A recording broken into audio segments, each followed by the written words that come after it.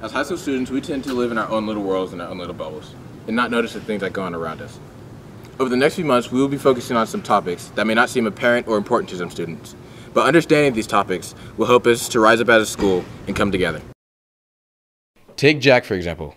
By coming in on time, Jack is respecting both his peers and teachers by not disrupting the flow of class. Unfortunately, Justin lacks respect for his peers and teacher by coming in late to class.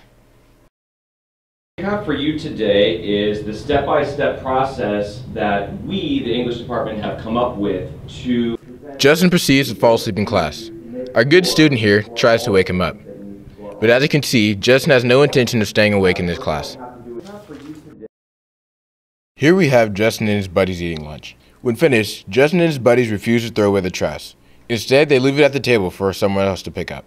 Though we have janitors on staff, it is not their job to pick up Justin and his buddies' trash. And thankfully, Jack understands this and comes to pick up the trash, even though it is not his.